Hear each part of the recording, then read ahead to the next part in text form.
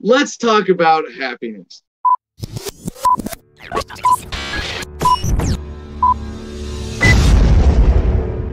Now, I'm not going to sit here and try to give you the definitive manifesto about happiness. But what I want to do is connect what we're experiencing today with current events, your life, and the most important thing to remember about happiness, which is that it's a choice, a state of contentment, emotional well-being, goodness in your brain, happiness, right? So we're going to get to the section in Freedom today, Happiness Causes Freedom, because a lot of people have wanted me to start reading sections of the book and explaining them. And I thought this is a great way to start.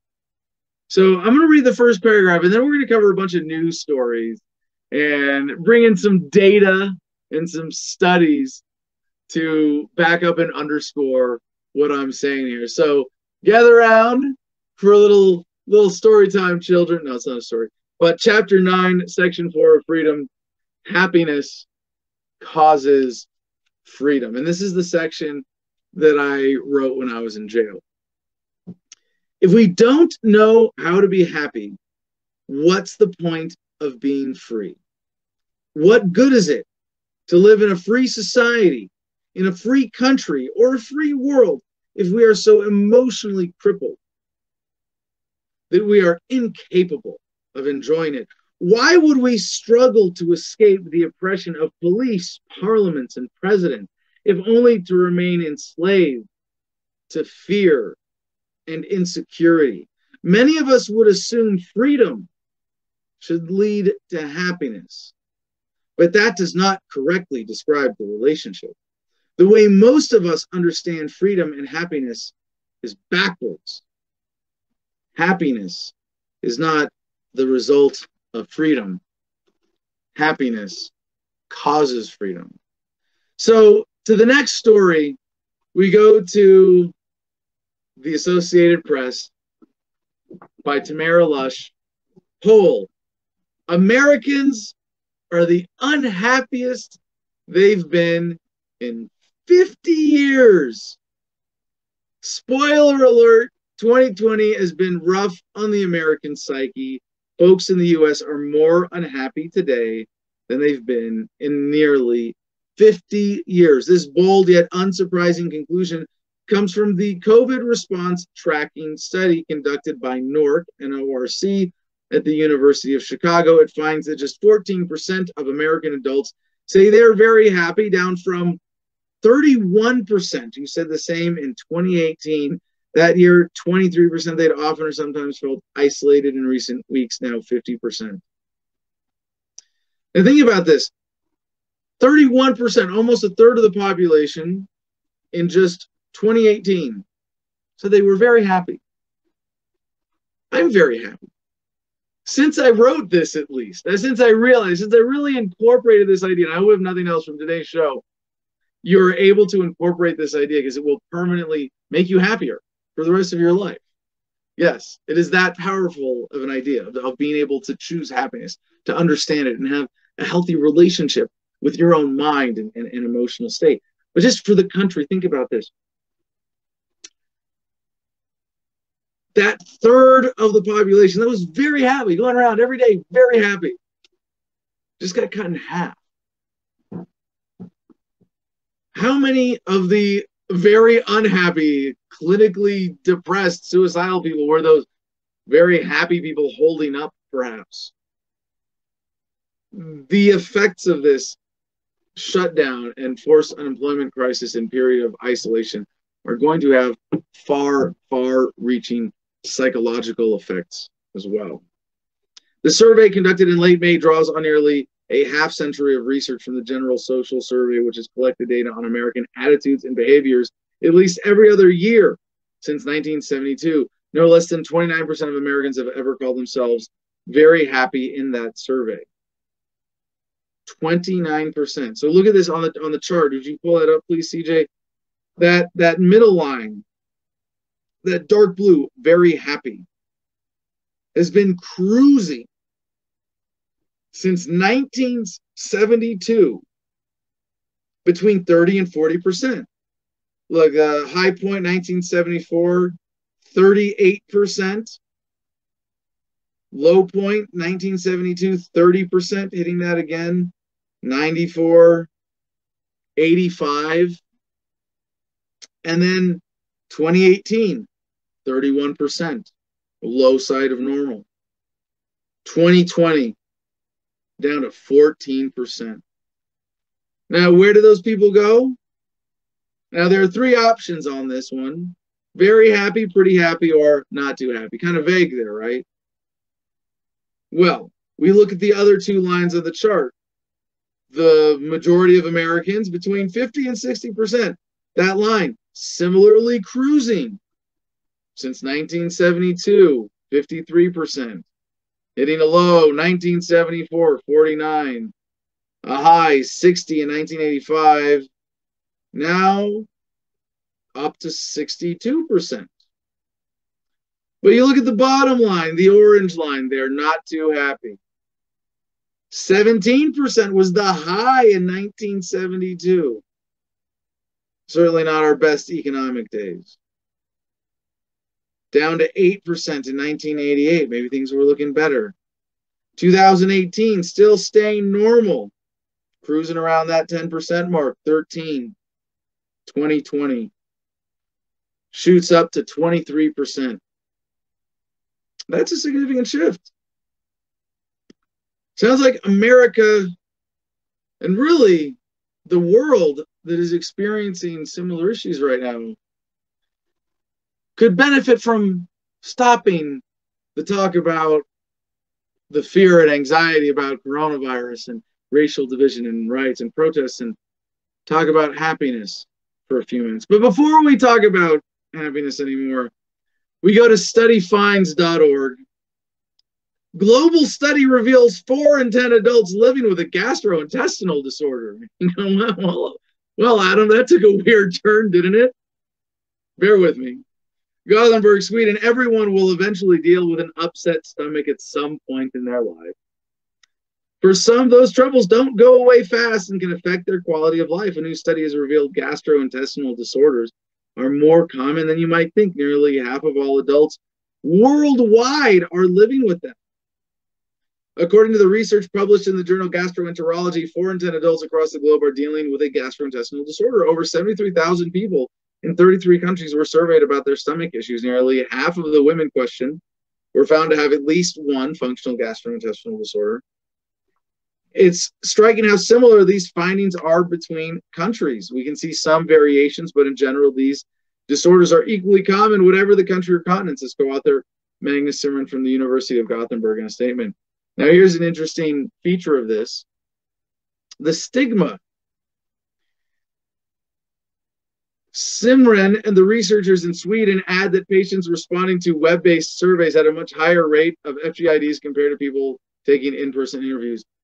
So clearly, the internet causes gastrointestinal disorders, and we need to abolish the internet. Now, obviously, there's a different fact here. Causation and correlation do not always equate. We don't know why we're seeing this difference, but one reason might be that people think it's embarrassing to talk about stomach and bowel symptoms to someone sitting in front of them.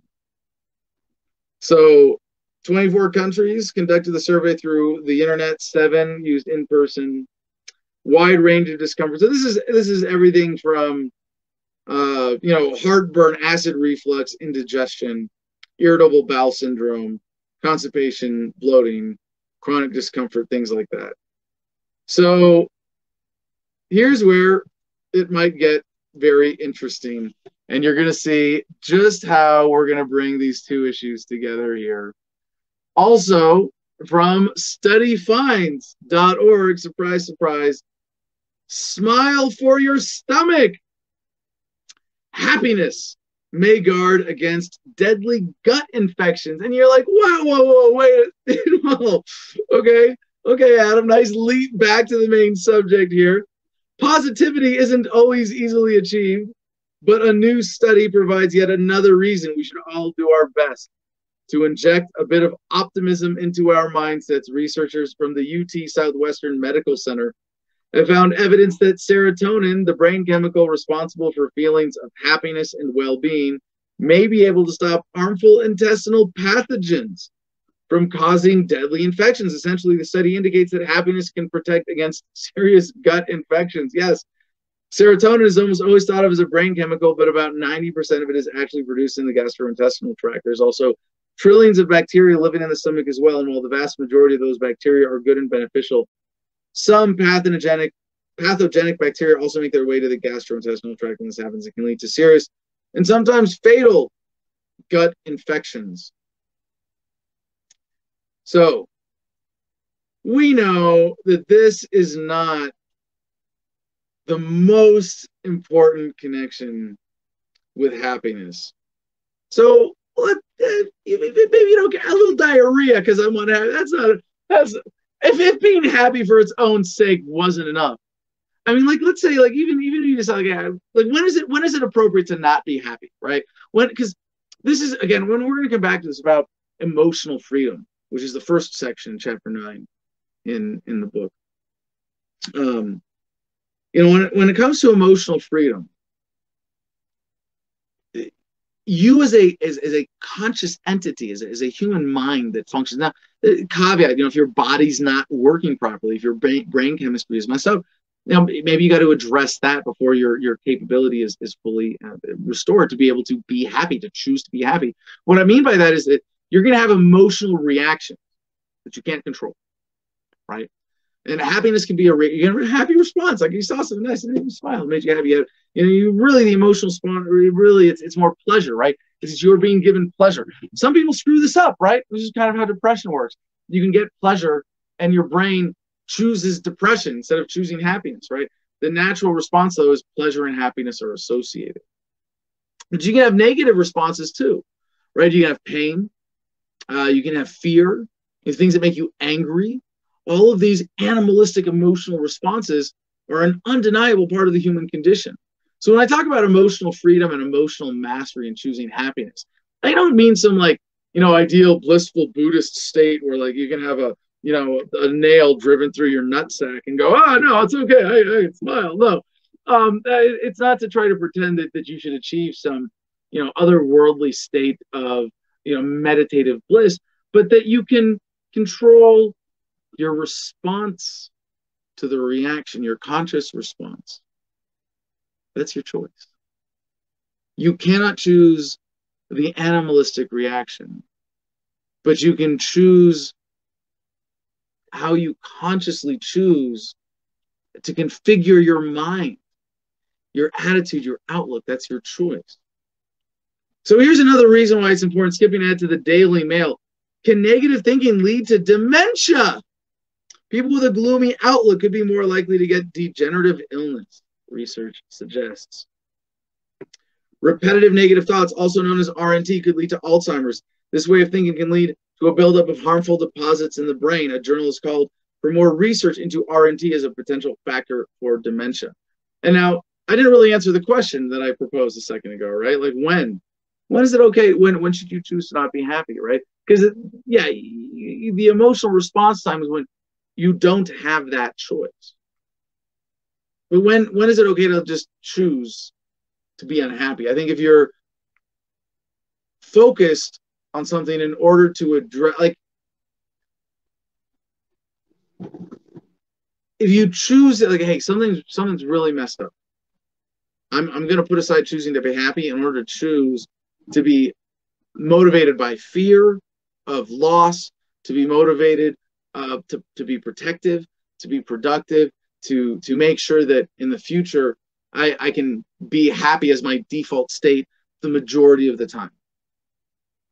So there are times when you go, well, I'm in survival mode. And that's okay. But the point of survival mode is to get out of survival mode. And this is built into our biology, right? You've all heard of the fight or flight reflex, right? That in times of overwhelming fear, you have a tendency to either fight what you're facing or to run away from it, fight or flight. And that's fine. But when we allow the mainstream media, the fear mongering of government, to keep us in a distressed state, we are giving up our emotional freedom, our emotional sovereignty to these outside forces. That's the worst kind of slavery, to allow yourself to be an emotional slave to the people around you, because they're going to manipulate you. That's what people do. And through the media, through institutions, through major mass communications and propaganda, that's how they control us. It's a dangerous form of emotional manipulation. All you have to do is make the right choice, to choose an attitude of happiness, to choose to make happiness your default position. So, a couple more stories here, also from the Daily Mail. How to live to 100 and enjoy it. Yes, diet and exercise do matter, but scientists are only just realizing friendships can add years to your life, too. Marta Zaraska has been a writer for Washington Post and Scientific American. Scientists say we need to look at the softer social and psychological approaches. A committed romantic relationship can lower your risk of early death by 49%. And yeah, nature, nurture, causation, correlation. Do healthier people get married and live longer? Does marriage make you live longer? Not relevant for this conversation. But as it says, but in our obsession with this wellness junkie lifestyle of diets, organic goji berries, cardio workouts, fitness trackers, are we missing the real drivers of long life? As a health writer on the Washington Post and Scientific American, I dig through hundreds of research papers every year and talk to dozens of scientists. And out of this research, a new story is beginning to emerge, suggesting that exercise gadgets and calories are not as important to health as we used to think. Studies that shatter long-held beliefs are repeated over and over again in academic papers. To encourage longevity, to make it to 100, scientists say that rather than focus solely on diet and exercise, we need to concentrate on softer social and psychological approaches that will benefit us. The number one thing you can do for long life is to have a committed romantic relationship. Second, having a large social network of friends, family, and neighbors, which can reduce the likelihood of early death by 45%. Third, foster a conscientious personality. This cuts the risk by 44%. So conscientious personality, that is so important. Skipping ahead, as it says, rolling your eyes at him makes you fat. In a fascinating 2016 experiment, couples were asked to discuss a topic they disagreed on for 20 minutes while researchers noted their levels of hostility, including eye rolling and critical comments. After the marital squabbling session was over, the husbands and wives were served a fatty meal of egg and sausage, totaling almost 1,000 calories. For the next 7 hours, the volunteers remained at the lab while their bodily functions were repeatedly measured. Amazingly, the couples who fought most unpleasantly had lower resting energy expenditure and higher insulin after the greasy meal, meaning their bodies were not dealing well with all that fat. The difference in energy intake from the food between the dirty fighters and those who were nicer to their spouses was 128 calories. Over a year, that could add up to almost 8 pounds of extra weight. Eye rolling really can make you fat. Whoa.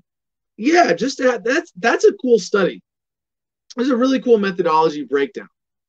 And they're saying, they're asking the question, what difference in your life, or really what difference to your body weight would it make if you argued with your spouse for 20 minutes a day? You would gain 8 pounds a year. Now, there's one criticism I would have of this study, which is that extrapolation is not entirely fair to make. But what's really important about this is that it could be because of the metabolic effects that are negative about this. Now, like, you can argue and stay skinny. Like, there's like, yeah, you can overcome this. It's not, hey, if you argue, you're going to gain weight. It's that it messes up your metabolism that way. So if you're going to argue and stay skinny, you're going to be fighting this hormonal imbalance that comes from the negativity that results from just 20 minutes of verbal conflict. So it's not just, hey, you're going to have to work harder. What are the negative impacts of this? It's your hormones, your stress hormones. You're staying in that fight or flight response. And it's going to create more bad habits. It's going to compound. It's going to have more effects. And you have to break this cycle for yourself, for your own benefit, if you get sucked into this. So one more section of the story, a positivity folio pays dividends, according to William Shakespeare in The Taming of the Shrew. Frame your mind to mirth and merriment, which bars 1,000 harms and lengthens life. As if we knew this hundreds of years ago. And it is only modern mainstream media that is leading us away from this basic awareness. And of course, the modern paradigm of corporatism and governments and all that. Science is now catching up with literature. Among the 10,000 academic papers that come out each year on the topic of subjective well-being, many are finding that positivity equals better health and a better shot at becoming a centenarian. A scientific way of injecting more positivity into your marriage is creating something psychologists call a positivity portfolio. Make a list of things you love about your spouse. Place happy photos of the two of you around the house and listen to your special songs from time to time. Express gratitude when your partner does something nice. Thank them for it. There are proven links between your emotions and your health, and a happy, stress-free relationship can mean a long life. So what could, there's more in this. It's really funny. I love this kind of practical advice. Part of it is, BFFs before KOFs. That's best friends forever before kind of friends. So having good friends rather than like a broad social network, having deeper friendships and meaningful connections with people. Have hot chocolate after an argument. Organize your cupboards, having a sense of organization. And so this is the conscientiousness part, and I love this. If you were to pick just one personality trait to work on in order to increase your chances of living to 100, it would be conscientiousness, a penchant for tidying, planning, and preparing. And I love it. It's just like, my life philosophy in black and white, because this is a big part of, what we're doing here at the Garden of Freedom. And we've got a bit of a mess here. We've got to clean up right now, I should say, from not living here for so long. But tidying, planning, and preparing, and being conscientious. And this is about, conscientiousness is a much deeper theme in your life that is essential for happiness. If you're not conscientious of your mental state, you can't make that choice. It takes it. You have to have a habit of meditative activities in your life, of good sleep hygiene, of getting a good night's sleep, of practicing these things. I love the idea of gratitude exercises, and having some way to incorporate that in your own life, whether it's before you go to bed or before you wake up, you write down 3 things that you're grateful for. All of those things are really helpful, and they compound in a positive way. The more you build routine and habit and structure in that positivity, that's what you're training your brain for, to be happy. So one of the modern threats comes to us from the New York Post, nypost.com. And this is about organizing and being conscientious about the information that comes into your life, your influences. What media are you consuming? Are you watching a lot of, angry newscasters, pounding their fists on the news desks on cable TV every night? Are you watching, the crazy conspiracy channels that just assume that everybody in the world is evil and there's no hope for humanity? And so this is the new term for this. New York Post, are you a doom scrolling junkie? The new scary coronavirus habit. And it's not new to coronavirus, but it is at a new scale, really by a number of factors. One is just the overwhelming nature of the bad news since this coronavirus thing kicked off, right? We used to say, even in March, when we first started getting going with this, just trying to keep up with everything, the flow of news, it was like drinking from a fire hose. Every time I looked at the Drudge Report, like, holy crap, every day feels like a week, and it's all bad. It's stuff you got to keep up with because it's a threat to your life. It's going to affect you. Ever find yourself glued to your phone screen, mindlessly thumbing through depressing news for hours on end? Well, now there's a word for that. Doom scrolling, the trendy new phrase which has now joined the ranks of other coronavirus-inspired terms like quarantini and Zoom bombing, is making quarantine. That's making an alcohol drink with whatever's available while you're in quarantine.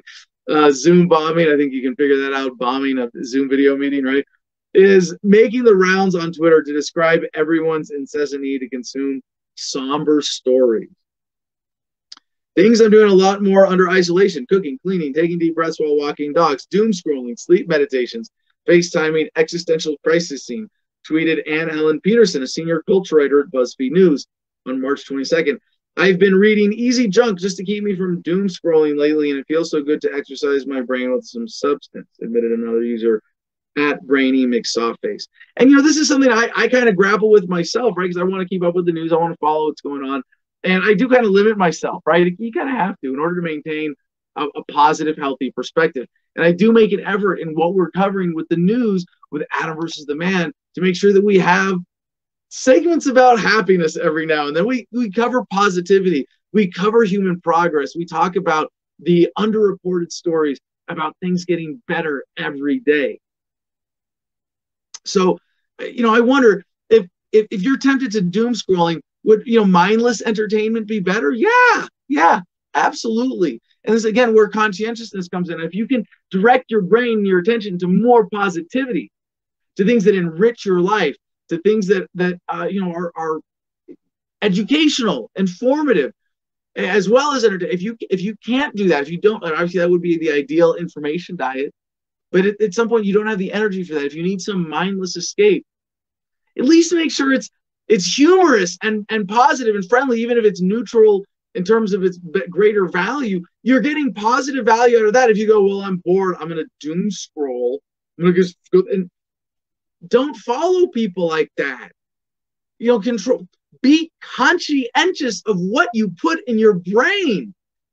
I hear woke people talking, oh, you got to be careful about what you put in your body and no GMOs and process. It's like, yeah, but what about your brain, or what you put in your body? Like, what about your brain? Isn't that more important? So back to the New York Post. The apt expression has been picking up steam since it was included in a recent LA Times story about new terms entering our pandemic lexicons. But some trailblazers have been throwing around the term ever since lockdown life began last month, including Quartz reporter Karen Ho. She's been doling out the moniker in posts to remind people to give themselves a break from the doom and gloom of COVID-19 news. This is awesome. I encourage everybody to do this. So whatever you can, build reminders into your life. And she said it's okay not to develop a new skill or side project during a pandemic, just like how it's okay to set limits on how much you doom scroll at night. Yes, you cannot be too conscientious about your own mental health and well-being and lifestyle. And, like I said, at the Garden of Freedom, and what I've always advocated as a libertarian, like even here in the book, the sections before this are health freedom and work freedom. Like that's, being conscientious of your lifestyles, really, like from the ground up, not being mindless and going with the assumptions of what's been laid out for you before, or being a victim of your past trauma and negative thought patterns. A big part of this too is just finding whatever therapy that you need personally to retrain your brain. A lot of our negative thought patterns are based on individualized experiences, specific traumas that we've experienced. As veterans dealing with PTSD, like I did with Homefront Battle Buddies, our peer support group for Iraq Veterans Against the War, for vets dealing with PTSD, so helpful for people who have made that choice to say, you know what, my brain's doing something I don't like. I could train it to be better. I could train it to be stronger. I could train it to be more effective. And one of the things is I've got this negative thought pattern because I saw this dude die in combat and I've got this survivor's guilt. I need to talk it out. I need to process it out. And so this is one of those times it's okay to not be happy. Like, be serious. Be concerned. Be afraid that trauma might ruin your happiness for the rest of your life, and then address it properly. Nip it in the bud as soon as you recognize it. You end that negative thought pattern. And you say, you know what? I'm doing this. I'm taking it seriously so I can get back to being happy. Get away from the doom scrolling. In another post that same day, Karen added, "You can keep doom scrolling tomorrow." Others are following suit, as Kelsey Snell with NPR wrote, quote, "Today I'm grateful for baby naps, exercise, and fresh air. Let's all stop doom scrolling for a bit." Many are actually losing sleep over their doom scrolling habits. I got to admit, this is something I've done. Right before bed, I'm on my phone. Oh, well, let me just drop in and check in on Drudge Report one more time. Or let me just talk to a few people on Twitter. But I don't really. I think for a long time I've kind of gotten away from the habit of doom scrolling just based on how I've trained myself to read the news and look at the world and stay in touch with what I know to be true about the broader positive vision of human progress. And by the way, that's in the book too. Chapter 10, The Future of Freedom. One of my favorite sections here is the asymptote. And it talks about the paradigm shift and the increase of the internet effect and the asymptote taking humanity to the next level of human experience as things are accelerating and getting faster and faster, improving. So I don't really catch sometimes I'll get caught up with a story and I'll get more into it than I should. But that's again why I like being organized now and having this show live consistently daily at the same time every day, and being able to build that routine of positivity. Because it was just, well, one of the things I used to do when the show wasn't live and I wasn't committed to the time is that I would do a kind of, well, I have to make sure that journalistically I've gone down every rabbit hole about this story, and I would catch myself in a certain way doing a kind of doom scrolling in my prep. I think I've done a much better job now of rearranging my life habits so that I'm not doing that. So another story about the negative effects of a bad mood, we go to CNET.com, of all places, the tech website, how loneliness could be changing your brain and body. And this is really important because, along with that survey of happiness, Americans are very lonely, statistically speaking, at least. People were already lonely before the coronavirus pandemic hit, before COVID-19 stranded folks at home and made getting close to others an unnerving experience. Researchers were realizing Americans were lonelier than ever. A 2018 study from health insurer Cigna found that 54% of 20,000 Americans surveyed reported feeling lonely. In the span of a bit more than a year, the number rose to 61%. Generation Z adults 18 to 22 years old are supposedly the loneliest generation, outpacing boomers, Gen Xers, and millennials, despite being more connected than ever. More troubling than the epidemic proportions is that a growing body of research suggests that being lonely for a sustained period of time could be bad for your physical health and mental well-being. The same study from Cigna placed associated health risks on par with smoking and obesity. In a 2018 article in the Lancet Medical Journal described the situation like this. Imagine a condition that makes a person irritable, depressed, and self-centered and is associated with a 26% increase in the risk of premature mortality. But these are strange times. As a result of COVID-19, keeping distance from others is the safest way to stay healthy. Bullshit. Despite the fact that it could compound feelings of isolation, it's a new reason to consider how loneliness can impact everything from your brain to your heart to your immune system. Now, why we get lonely. Loneliness might conjure images of being apart from friends and family, but the feeling runs much deeper than not having plans on a Friday night or than going stag to a wedding. Evolutionarily, being part of a group has meant protection, sharing the workload, and increased odds of survival. After all, humans take a long time to mature. We need our tribes. It's very distressing when we are not part of a group, said Julianne Holt-Lundstad, professor of psychology and neuroscience at Brigham Young University. We have to deal with our environment entirely on our own without the help of others, which puts our brain in a state of alert. But that also signals the rest of our body to be in a state of alert. Again, fight or flight. Staying in that state of alert, that high state of stress, means wear and tear on the body. Stress hormones like cortisol and norepinephrine can contribute to sleeplessness, weight gain, and anxiety over extended periods of exposure, according to the Mayo Clinic. The pandemic, Holt Lundstad pointed out, is possibly the most stressful experience many people have had in their lifetime. Daily life has been upended. Unemployment has skyrocketed, and more than 6 million people around the world have been infected. Normally, immense challenges like those would have you seeking the reassurance and support of family and friends. But due to the nature of the virus, people are at least more physically alone than ever, making it that much harder to cope. Now, again, the virtual development, this is why we brought you that interview talking about, wireless connectivity, right? How much more connectedness, fighting loneliness would we be capable of if we just had the data connections that we're technologically capable of today? We'd be able to create, much better remote virtual experiences that actually combat loneliness in a meaningful way. Whereas today, most of us are lucky if we can just do consistent video conferencing. So, studying loneliness. Loneliness is something that almost everyone can relate to, but scientists are still working to understand how and why it impacts health. One of the fundamental challenges of the research, loneliness is a subjective feeling that can't really be measured. Not even the size of a person's social network can guarantee how lonely they are. She said it's a matter of asking people how they feel in surveys or indirectly. Directly, like how often would you say you're lonely, or indirectly, do you feel you lack companionship?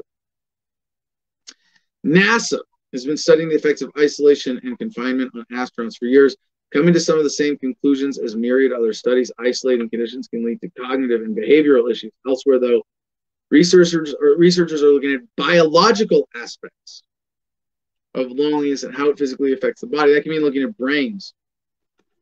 So they said that your risk for Alzheimer's increased 51% for each point on the loneliness scale that they used, rating it between 1 and 5.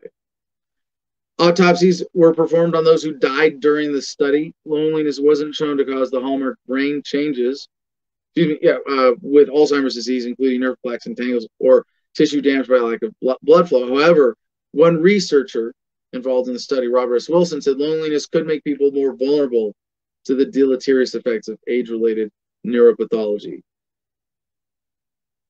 As Turin Canley, professor of integrative neurosciences at Stony Brook University, said, loneliness can be a good predictor of accelerated cognitive decline.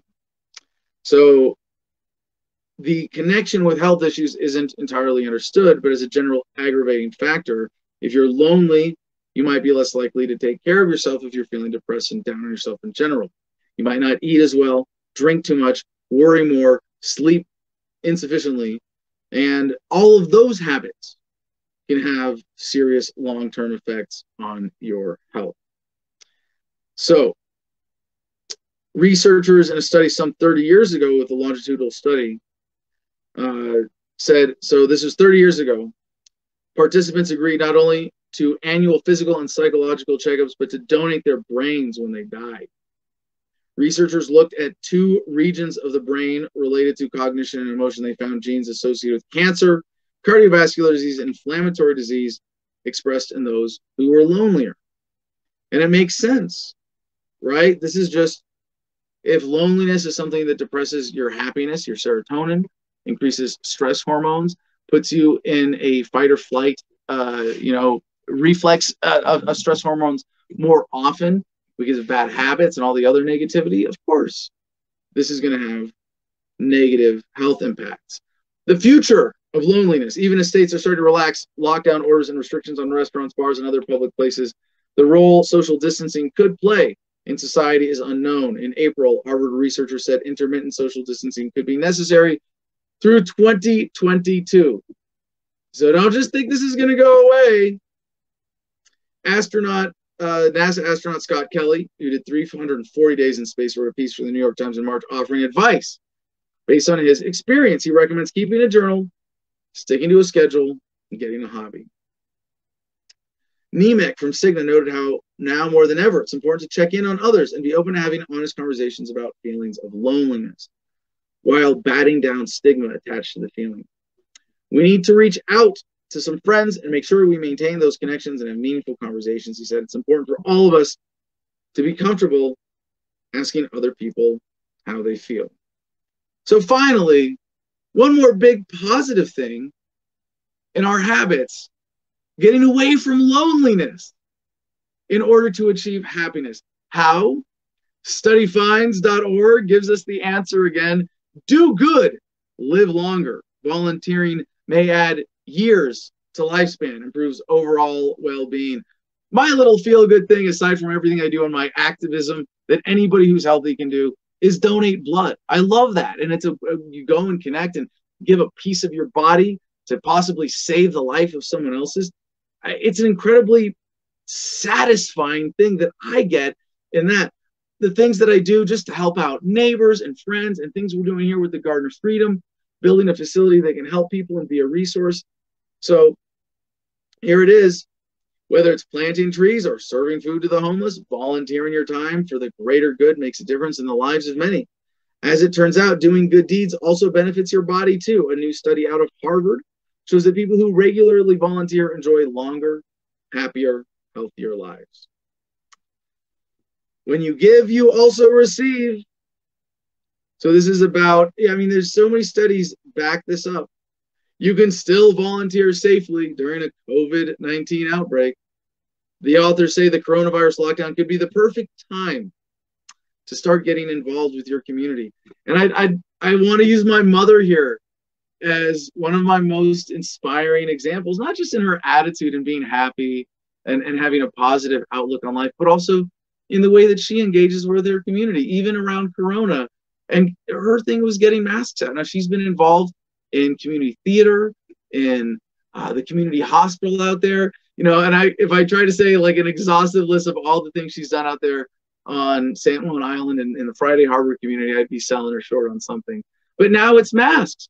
People want masks. They want to be able to protect others from themselves in case they happen to be asymptomatic carriers. And I totally support that. And they're an island community. They're doing a really good job of keeping their cases low and sticking together. And so my mom was organizing an effort to make and distribute masks. And a lot of this is for people in businesses and hospitals. Like if you're working a counter, your face, this is really, even for me as a customer, just being a bit of a germaphobe, I don't mind that, at Circle K and so many other retail points, they have the bigger sneeze guard glass now. So I know that if the person working the machine, who's probably at a higher exposure level just because they work retail, maybe they're not as germophobic as me, that I know they're not going to transmit something to me or cough in my face.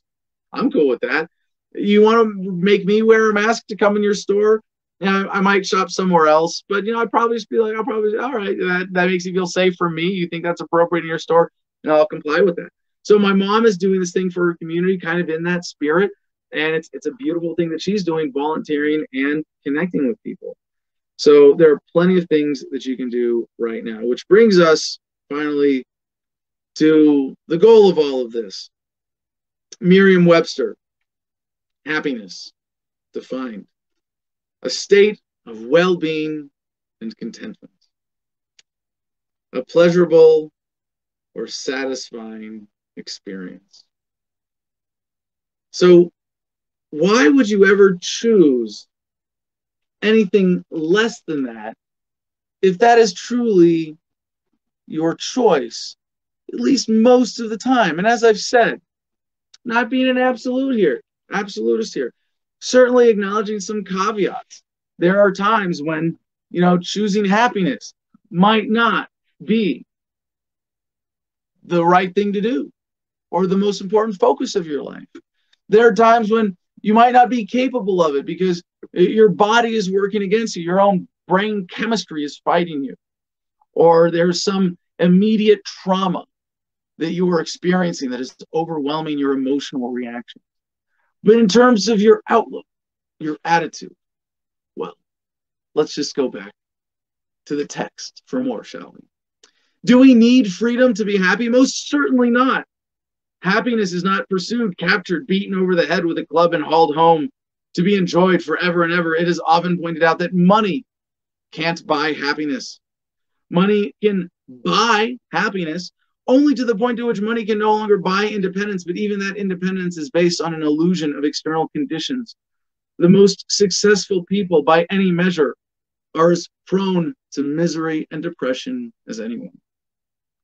Looking at the modern world and antidepressant consumption, we might conclude that wealth causes depression. Even a brief examination of the human condition reveals that happiness is not a pursuit as much as a choice. True mental freedom is empowerment to choose your state of mind. If the only happiness you ever know is dependent on external factors, you will remain a slave to circumstance and never be truly happy. You can only swing between happiness and fear, knowing deep down that if conditions beyond your control change, you won't be happy. What a sad state of emotional servitude and vulnerability. A crude animal in such a primitive state is dangerously prone to manipulation, while you will never control the challenges that life presents you. And you may never master your animalistic reactions. Your mood and your frame of mind are your choice. This is the unique gift of human consciousness. This is the great beauty of human nature. This is the foundation of our capacity for love and connectedness, and thus freedom. Being happy is as simple as changing your mind. Of course, this speaks to a range of mental states we can choose. With true mental freedom, we can choose to be determined, thoughtful, compassionate, patient, loving. But beneath all that, why would we ever choose to be any less than perfectly happy, while it really is that simple? And it really is that easy. It is a discipline of happiness. Emotions serve an essential role for survival. Fear and the fight or flight response have saved countless lives. But such hardwired responses often take over our evolved brains and keep us from fully using them. Rational fears become anxiety and insecurity. Disappointment becomes depression. Hostility becomes anger and hatred.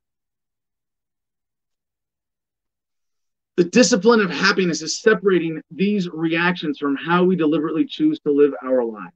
It is the practice of living well. This empowerment liberates us as individuals and as a species from all past misdeeds of our primitive nature. Living well is not just the best revenge, it is the only revenge worth having.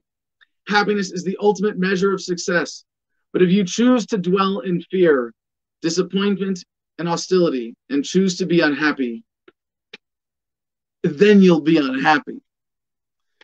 We are programmed to fear death, but wouldn't you rather face it rationally, calmly, happily? Fear not only makes us vulnerable to manipulation by those who would oppress us, it also tempts us to become oppressors. The tyranny of democracy encourages the broadest participation in fear-based oppression.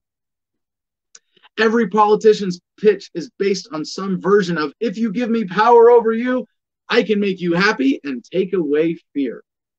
In the act of voting, we are not choosing leaders for ourselves. We are trying to impose our choice of leaders and fears on others.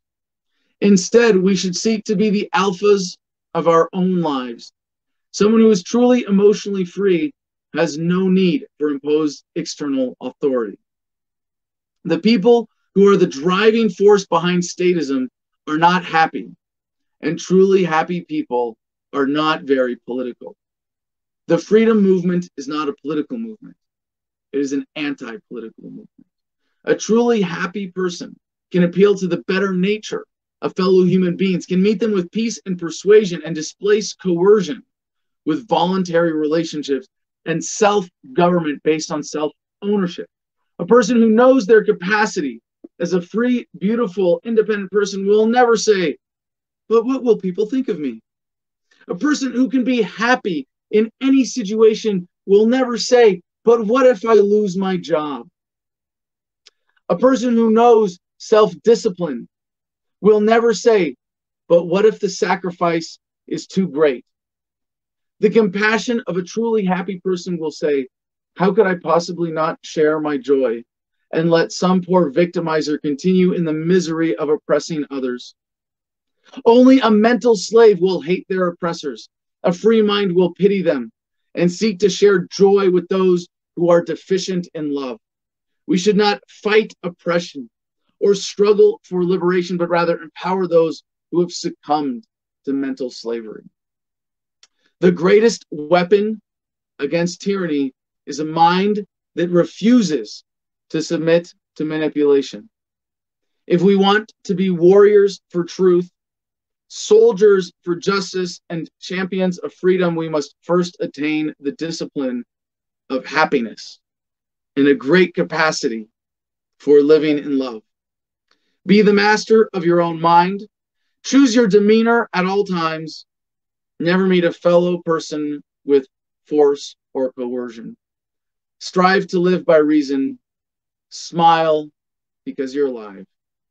And remember, happiness is the ultimate act of defiance. So I hope that you will join me in choosing freedom and choosing happiness.